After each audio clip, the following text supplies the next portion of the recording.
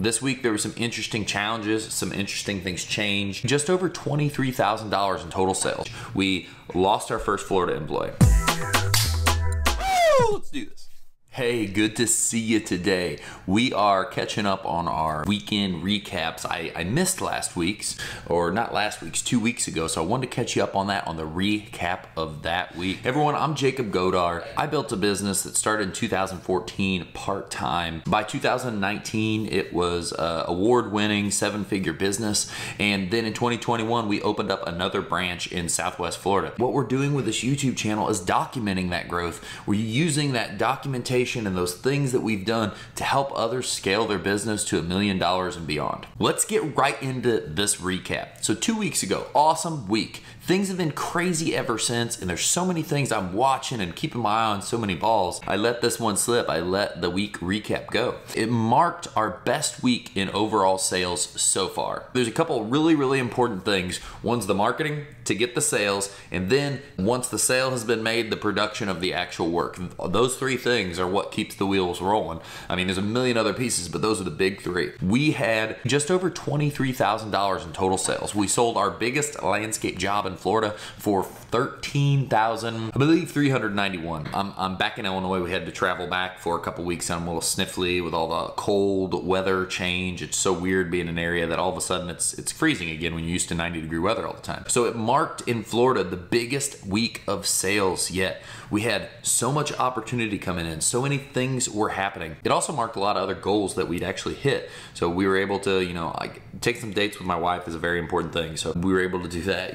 The getting the business buyout pricing and deductions prepped for our next payments on the business we bought last year, I was able to do that. So many things were happening. But overall, for Florida, it was such a successful week, and it was so good to see these projects sell. It was so good to start seeing more and more applications come in for people wanting to potentially work and see that it's there. The potential is there. This job was sold on pricing just like we would in Illinois. A lot of our mowing, it's doing the same thing. Like, we're pricing price levels that people said we would not be able to charge. And that means a lot to me, not because we're trying to take advantage of the market, but we're bringing value to the market. That's what determines the worth of your business, the worth of anything you do, is the value you bring. We're going to continue to bring high value company to the area. It's going to cost more money to pay a company like that to work. 2 weeks ago was awesome. Biggest sales, sold some higher dollar mowing packages that really are propelling us into seeing what we can charge and how profitable we can be. And the more profitable you can be, the better team we can build, the more benefits. From that point back, I think, since we started, there was maybe almost $50,000 in sales. Not produced work, but sold work. And I was looking at my goals, and my goal set, I had for Florida, I had when we hire the first employee, what the revenue goal was for the month, all these things. Well, to catch everyone up, hiring the first employee happened a month earlier. It looks like we're going to smash the revenue goal a month earlier, and then we're going to continue to do more of the same, more of the same. So that was the week. It was awesome. A lot of sales, a lot of action, a lot of running, and a lot of work. But that's what makes it all happen. Let me know how your week 2 weeks ago was. Let me know what you smashed or goals you crushed and what you achieved.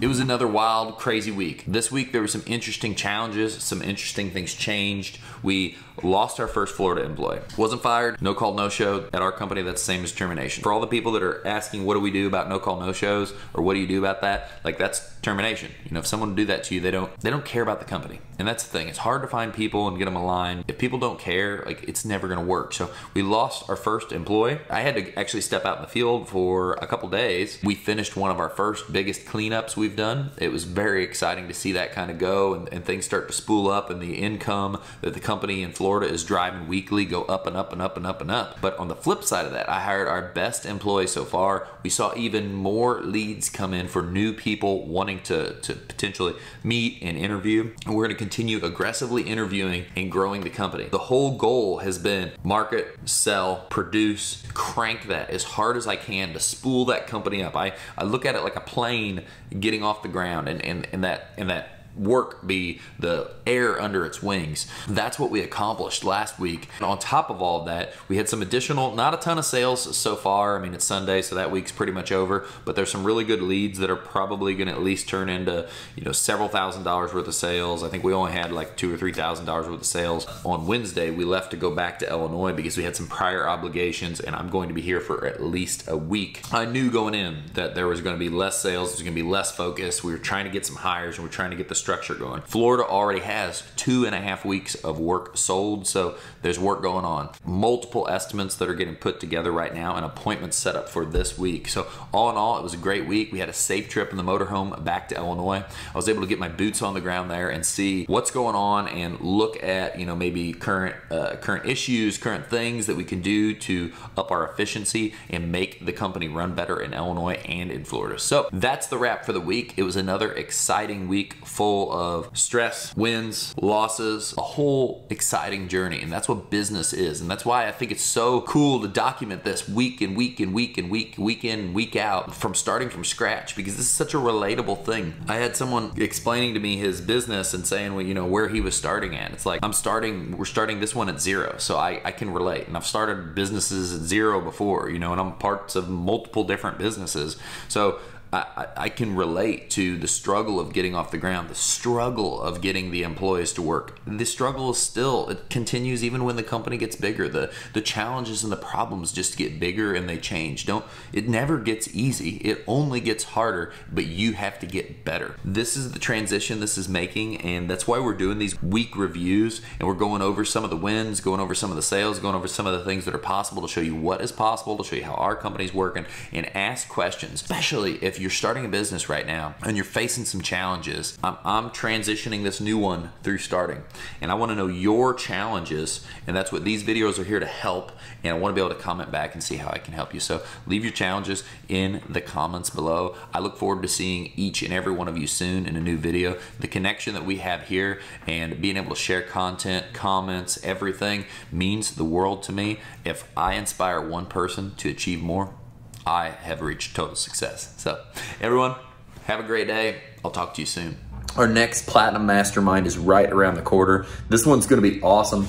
Cody Owens, a really, really good friend of mine who owns Lightspeed Marketing, is going to be the guest. He's going to be going all over all types of different things in marketing, educating, making sure you know what you have to do to grow your company. But even more important, he's gonna have an offer of a free month of service from his company, from any of the people that are attending this. If you're wanting to grow your company and you're just wanting to learn, well, this is a great place to be.